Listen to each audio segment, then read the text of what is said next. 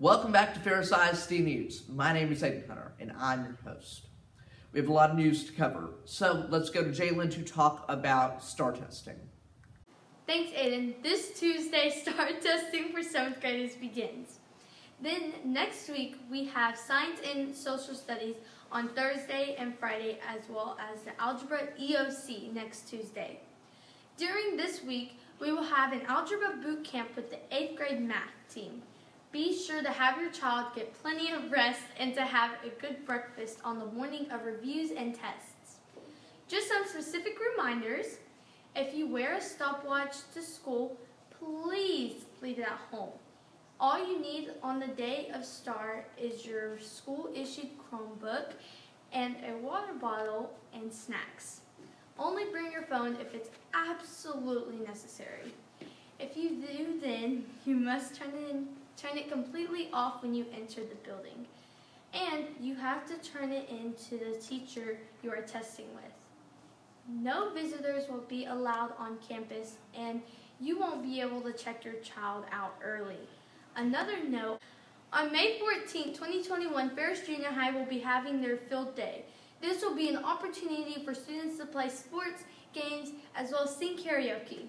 We will also have a concession stand and a Kona ice truck on those days, so don't forget to bring money. On May 20th, our last day of school, the Swarm will be sponsoring the end of the year tournament. It will be from 9 to 10. Afterwards, we will have outdoor time for students to basically chill since it will be the end of the year. We will not only have cornhole, but music and the Kona ice truck that day as well. If you would like to participate in the game, email Raymond Munoz at munoz01ferrisisd.org. Also, your Ferris ISD school Gmail, and he can see if you can fit it on the roster. Now, back to Aiden in the studio for a STAAR prep talk. Thanks, Jalen. Now, I want all of you to know that this is simply a piece of paper. It's not a defining moment. All it is here is to see if you grew this year. And I know that all of our students have a fire inside them. And it is lit by things they do and things that they're passionate about, whether it's dance, theater, public speaking, politics, science, or even coding. That's what makes you who you are. And this won't change any of that. If you start to stress or worry during this, think about those things that make you who you are. And remember that when it's graded by the state, they see a number and an A. Nothing else. So don't worry, don't stress, and do your best.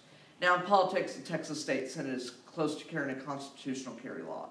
Now, what does that mean? Well, that means that you don't have to have a gun permit or a handgun permit to carry it around with you. Now, it passed in the Texas House even after the previous 3 speakers were opposed to it, all 3 who were members of the GOP. Now, when it hit the Texas Senate chamber, it's still in committee right now, but the Lieutenant Governor, who's head of the Senate, told the Texas Tribune that he believed that it wouldn't be passed. Now, it takes 18 votes to get it passed. Well, there were 18 Republican senators in the chamber itself. Now, if you're asking, okay, well, if there are 18 Republicans in the chamber, then why wouldn't they sign a bill that their party legislated? Well, that's because of the shootings that have been happening lately. So we've noticed that there have been a lot of devastating mass shootings over the past few weeks. So many now GOP senators in the Texas State Senate are hesitant to signing, especially a lot of those senators who are in those easily flipped districts. So this is going to be a changing issue. If it gets passed, it would make Texas one of the, I believe it's 18, 19, somewhere in that number, states that allow constitutional carry. But the main argument for the Republicans is that the Second Amendment states that you don't need a permit to carry. It gives you the automatic right to bear arms. Now, of course, this is banned, especially if you want a convicted felon or if you have any restrictions against you by the United States government or the state of Texas. But both sides of the argument are very strong, so it's going to be interesting to see where this goes. So thank you for tuning into this episode of Ferris ISD News. My name is Aiden Hunter, telling you to stay informed and keep on learning. Bye, candidos, mis amigos.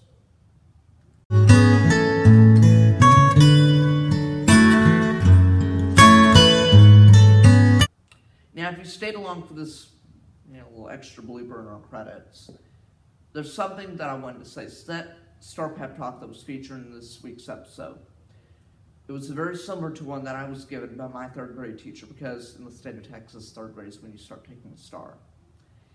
And what she had said to us had stuck with me for so long, because it proved that a test does not define you. Numbers don't define you. The only thing that defines you are the actions and words that you say and the impact you make on people.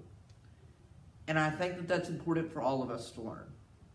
The fact that we're all human, yet humans cannot be measured by paper. So thank you. Tune in next week to see some more news.